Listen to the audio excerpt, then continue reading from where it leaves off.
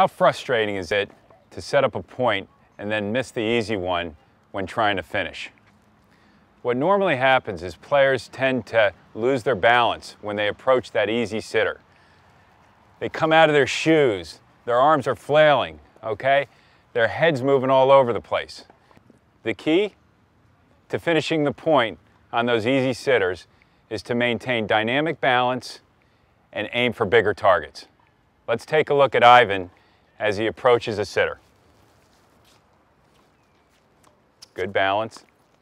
Good balance, a little shorter ball. Good balance. Head still. Keep the body moving as one unit. Remember to stay down on the shot.